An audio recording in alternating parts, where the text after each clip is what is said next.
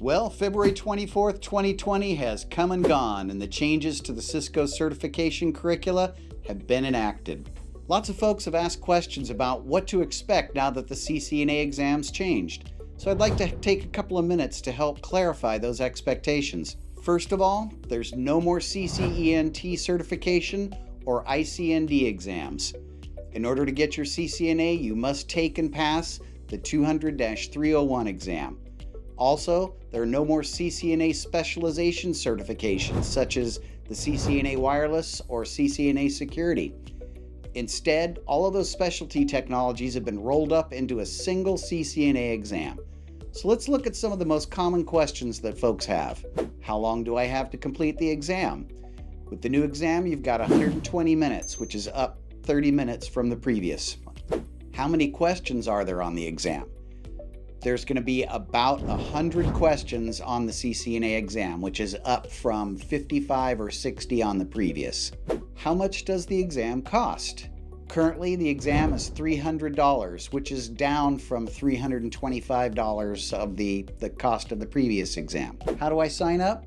Cisco doesn't get personally involved with the testing process. Instead, they partner with a company called Pearson VUE, Pearson VUE. You'd create an account, then you'd schedule the exam, choose a test center at a date and a time. What kinds of questions are there going to be on the exam?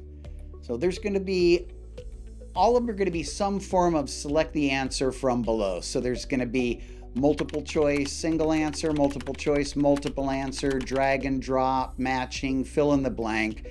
The CCNA exam traditionally has had two simulation questions that required you to go on the command line and actually configure something. One was a configuration task that you had to do from scratch, and the other was a troubleshooting task that you had to reconfigure something to make it work. So it's reported that there are no longer any simulation questions on that exam. There may be some questions that require you to get on the command line to issue show commands to answer questions, but there's nothing that is going to require you to do any configuration tasks. So what's been added? Most of the additions are going to be topics that come from the older CCNA specialty certifications. So you're going to see a lot of network security. It's highly recommended that you take some considerable time in collecting and studying the 100 plus network security terms that are described by Cisco. You're also going to see a lot of wireless. Routing protocols have been whittled down to only single area OSPF. However, don't be lulled into complacency thinking you need to know nothing about EIGRP, RIP, or BGP.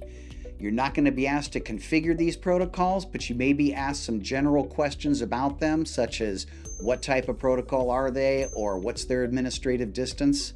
Another big addition is a section on network automation and programmability.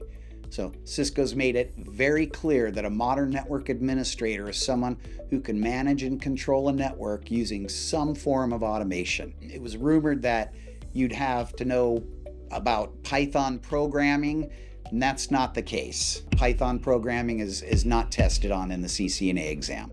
It would be very helpful to understand the differences between the configuration automation tools that Cisco discusses. Also, it's a very good idea to be very familiar with the format syntax for JSON data output and YAML and XML. So those data outputs are used when sending APIs.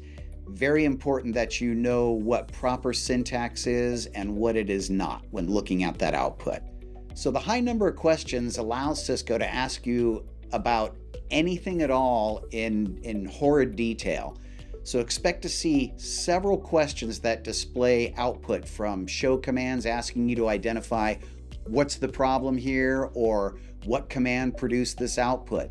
Expect questions asking about the IP route table. Which route would be used to reach route XXXX when there's more than one route to that destination? What does O*E2 mean? You also need to be very familiar with the GUI of a wireless LAN controller, knowing what tabs you're going to be using to configure the different things, such as a VLAN interface or a WLAN. So what hasn't changed?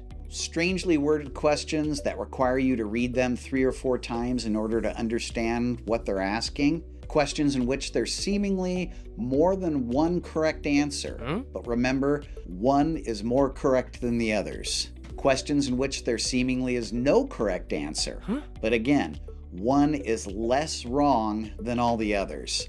There may be questions that have a weight of 0 and don't count for or against you. There are going to be some questions that require you to access a device via command line, but it's just going to be to issue show commands to answer questions. So I'm not going to say that the new exam is harder than the old one, or that the old one was harder than the new one.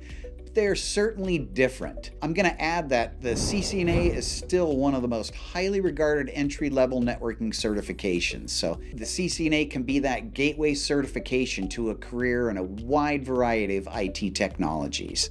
The CCNA training here at NextGen-T is geared towards helping you pass the CCNA exam, as well as becoming very proficient at the skills required to make one successful in a networking environment. So don't let the recent changes to the CCNA change your mind.